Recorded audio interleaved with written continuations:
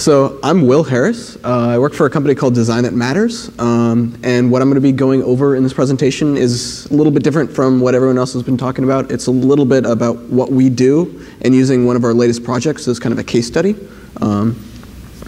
So what do? We are a design firm that designs devices to help people in the developing world. We're a design consultancy. We don't produce the items ourselves. We help set up different features. We work in a variety of different things, from products to, but in the past, let's say 5 or 6 years, we focused mainly only on infant healthcare devices. And who do we work with? We work with all of the variety of different stakeholders you deal with in these types of environments. You deal with the secretaries of health, you deal with all the doctors, you deal with nurses, you deal with mothers if you're doing neonatal care, you deal with the guy who's bringing all the medical equipment to the hospital and to the person who's servicing it. And how do we do this? What we try to do is we try to have a process that breaks down all the cultural barriers and language barriers that you run into when you're working in a developing world context. We use very interactive things like cards that have English and the local language on there, as well as pictures. So ways that we can kind of bridge the gap between the interpreter, or kind of the interpreter in a sense. A lot of times when you're working overseas, I'm sure a lot of you guys will see a question, and they'll give the translator a very, very long 30-second response, and the translator will turn to you and say, no, they don't like it. And what's kind of missing in there? So we try to find ways to get past that. So I'm going to use our latest project example. So when we go through the step, every part, interviewing people with these cards and trying to get really precise information based upon pointed questions. The observational actually is some of the most telling a lot of times. It's where you just be a fly on the wall. So this is me watching them use a phototherapy device in rural Vietnam. So be a fly on the wall, document as much as possible, watch how people interact with different objects in different situations. You can imagine me when I go into a Vietnamese hospital. I'm about 1.5 feet taller than everyone else. I stick out a little bit, especially when I've got a camera strapped to my face. People are staring at me, and they don't want me to be taking pictures. After being there for about 5 to 6 hours, people just start ignoring you, and they don't really care what you're doing. And that's when you really see how people interact with things. That's how you see actual use case scenarios, as opposed to what people are going to tell you they do. A lot of times you can ask someone, do you think this will work well in your hospital? And they'll say, oh yeah, it'll work beautifully. We totally understand how to use this. And then you ask them, what about the hospital over there? And they're like, oh no, they're idiots. This seems very complicated for them. They don't know how to figure it out. So it's how do you kind of get the information you need without pushing too much. So this gets to some more of that direct research. We do things like renderings of products to get feedback from everything from the UI, the user interface, of how you turn on the buttons, to how they would interact with things. So this is some more of that direct research. This is a rural hospital, Moc Chau, in northern Vietnam, that they're doing a group sort right there. This is a really important hospital to us. This was where the first unit was actually distributed.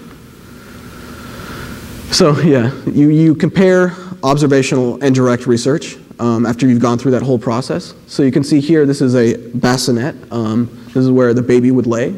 And there's some specks of dirt up here that may be a little hard to see, but it's pretty gross in there. And we were told we clean the bassinet every day. Well, we went in an hour after they opened, so it was very obvious that they didn't clean the bassinet every day. So how do we find design solutions that can kind of get around cleaning the bassinet every day, make it easier, make it something that even if they don't do, it's not as much of a problem. So then we synthesize our research. So designers are known to love Post-it notes. We just cover walls in them. And we take all of that learning that we've had, all that direct and observational research, and we plaster it on a wall and we create different frameworks from it. And then we create kind of the most crucial statement of the whole project, which is a point of view statement. It's something that I think we do a little bit uniquely, where we talk about what problem we're going to address and what we're not going to address. As a designer, when I was doing freelance work before I joined Design That Matters, everyone would come to me and say, I want the iPhone of this. I want the iPhone of speakers. I want the iPhone of like a bike seat. And it's just, what does that even mean? So you get people that want a device that does everything. When we were first thinking about this, our partner was like, well, you know, maybe it can go in an ambulance, maybe it can go in a rural setting, maybe it can go in a regular hospital, and maybe it can go in an airplane if they need to have phototherapy. And it's like, no, let's back up here.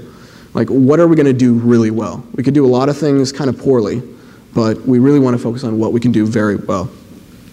So for us, that point of view statement is something we create in the beginning, and it's a guiding light, in a sense, throughout the whole project. And then we engage with the users. So what we do is we create models, we create different things, physical objects for people to interact with. In the US, when you're doing product design research, you can bring a cardboard box and give it to someone and say, hey, imagine this is a cell phone that has all these different gadgets on it, and it's got a Swiss Army knife that pops out. And people are like, that's so cool. I like this feature, I like this feature. I don't know about that one. In Vietnam, if you bring a cardboard box to someone and you say, this is a cell phone with a Swiss Army knife in it, they're like, you're crazy. What are you doing here? Please get away from me. So having something that actually looks like the device that we're trying to give, something that actually they can interact with and give us very important feedback. Like this right here, a doctor was saying, oh, the bassinet, that area where the baby goes, is way too small. You know, I think it should be bigger. And we're like, okay, great. Show us. Here's a tape measure. Please, like, show us exactly how big you think it should be. And after a few different iterations of that, you get a much better solution where you don't design the product yourself. You let this wonderful group of people that you're working with help you to design that product. And you use that as kind of a guide when you're actually making the design. So create full-size prototypes. And one of the fun things that we try to do is we do a dream your own, or create your own dream device, where we have paper. After we do a whole bunch of different interviews with them and show them different devices we know of, and we have them draw up, doctors, nurses, even mothers, what they think the best design would look like. And you get some really goofy concepts, but you can get some really interesting, rich feedback from that.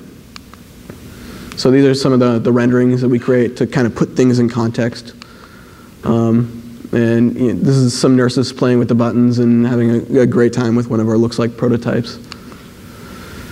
And then lastly, we collaborate with your partner. So for us, we don't believe as much in value engineering for the developing world. A lot of people have seen ER, especially when you're talking about medical devices. People in the developing world trust medical devices that look like medical devices. They look like something that is robust, trustable, and to get that kind of aesthetic, you need to use certain processes in manufacturing. And sometimes some of these local manufacturers that we work with don't know exactly how to do that. They know that capability is in their country, but they just don't know some of the technical difficulties in there.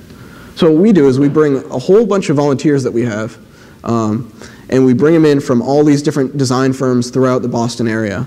And we have these workshops where we teach them, how do you do injection molding? When you're inspecting a part, how do you look at it to make sure it's correct? How do you go back to the manufacturer and talk to them and think about, oh, this should be changed a little bit in this way. So kind of setting them up, so even after the project that we're working on now, they can then bring those processes to their other products. And in this process, we think about, hey, are you doing low volume manufacturing? Are you only doing a few units? What are the best ways to do that? Are you doing high volume? These are kind of the costs associated with that. So giving them a really nice, in-depth bit of information about that.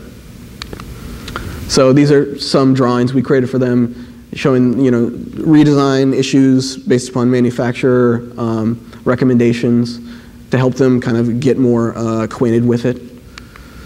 And then they actually, after giving them all this wonderful research and giving them a lot of this education on how these processes work, they were able to start making things their own. So this is the MTTS headquarters. They're making the Firefly circuit boards right there. And here's one of their workers bending the tubes for the device. And then this is actually the injection molding tooling, getting all set, ready to go. Doing the actual final checking of the devices to quality test. And for us, this was an amazing photo. After 3 years of work, having the units actually shipping. And then this is the Vietnamese team that helped really make this happen with the first production unit. So what are kind of the insights we got from this project that I think really translate to a lot of different devices out there in the developing world, especially medical devices? So aesthetic. I know I mentioned that a little bit earlier, but these are the devices that MTTS, our manufacturing partner, currently create. It's a warmer, an infant warmer, and a CPAP machine. So they are, from what we've done and the testing that we've done, probably some of the best devices on the market worldwide, based upon how well they actually treat a lot of conditions. But they look like they're out of a Soviet-era design. It looks very boxy, it looks kind of unsafe, looks a little scary. People just don't trust it. People watch ER. They know what a medical device looks like. This is a top-of-the-line device. And so what you run into is you run into a lot of people in the developing world. They'll have this donated piece of equipment that has been used in Japan for a while, and somebody gave it to Vietnam. So they've got that next to an MTTS piece of equipment, and everyone runs to the Japanese device and want to put their baby under it. And that device has actually been broken for the past 3 months. So it doesn't really even work, but people want to get to that. People want to bribe the doctor, even though it's a free system, so they can use that device. And that's an issue that MTTS has been having. So what we tried to do is say, how do we bring kind of the cost that you guys are trying to go for in the design of these devices, but still create that aesthetic of trust. So we try to do that with Firefly by incorporating different plastics and more soft organic forms. Next, hard to use ROM. So this is a traditional phototherapy device being used in Kenya. It's you just have one big light over a baby, and it's an adjustable head, very much like a microphone stand over there, and it just sits there over the baby. This is how it's actually used in a lot of the developing world. This is the Philippines. There are very limited resources, and they want to treat as many kids as they can as possible. But I don't think shoving 6 kids underneath one device where you have a lot of spread of infection is going to give you the results you want. And here's an example of that. So this is a light diagram of how intense the light is from a phototherapy device. And this is the recommended use. This is actually from a product manual of how you're supposed to be using the device. And this is what happens when you actually shift the light around and you put multiple kids underneath it. The darker the color, the more light intensity it is. So you'll notice that the kid in the middle is the only one that's getting really any phototherapy at all. And then you have infection being spread, or early love, your choice.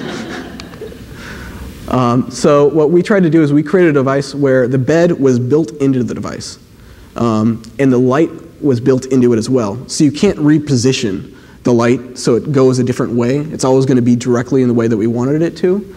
And the bed is uniquely small enough to fit only one child. I mean, you could do 2, but it's going to look really weird.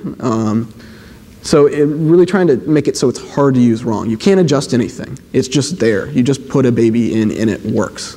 There's nothing else you need to do with it. So this is the light of overhead phototherapy in the developing world, and this is Firefly. So it is lighting from above and below. We found that a lot of times, because a baby has to be completely naked when they receive phototherapy, parents want to put blankets on them because they look cold. Well, that's great, but they're not receiving any therapy because they're not getting any light. So by putting a light underneath, if a parent does put a blanket on top of the child, they're still going to be receiving effective phototherapy from below. And then, lastly, durable. So if any of you guys have spent time in the developing world and gone to a hospital, you know of the graveyards that are out there. There are all these donated equipment graveyards that are sitting everywhere. Devices just break down. They don't work very well. Especially they're designed for an air-conditioned environment, this first world environment that is just not going to happen out there. There's a story that we like to say that if you haven't had a cockroach crawl into your device and pee all over the circuit board, then you haven't tested it for the developing world. So here's someone just carrying it. So this is, for me, a pretty special moment. In the back there, this is when East Meets West was first going into implementing devices in the Philippines. They had just the week before shipped all of these warming devices, and they have phototherapy devices in the back. I think it was over 100 units in all. It was really exciting to finally get into the country, and we were tagging along, and we were just going to show Firefly. We heard that in the Philippines, you know, it's a lot more strict. You can't actually put babies in the devices, you know, until you get an okay from the higher ups, and you know that would take a while. So don't expect to ever actually treat a baby with this device right now. Just kind of get the reaction. So, you know, I brought it out, and people were interested. They thought it was, you know, really nice looking, and they thought it was interesting. But then they grabbed the bassinet and they said, you know, this piece of plastic just seems not really durable. You know, we need something that you can really beat up because, you know, look at our graveyard in the back. So I took one hand and put it behind my back and crossed my fingers, and I grabbed the bassinet and I threw it against a concrete wall, and it didn't break. And immediately they said, let's use it. And it was the first East Meets West device to treat an infant in the Philippines. So that shows you kind of the power of creating something that really is durable and trustable, and integrating that into your design process. So quickly, I'm going to go to some results to date. We found a 40% reduction in treatment time out of all other phototherapy devices on the market. Pretty excited about that. It's been in over 8 hospitals. We're still in the early stages, treated over 130 infants. Actually, this is an old number. Right now, we're over 250, so pretty excited about that. And we have 60+ units distributed. So all in all, it's pretty good. I hope you enjoyed the presentation.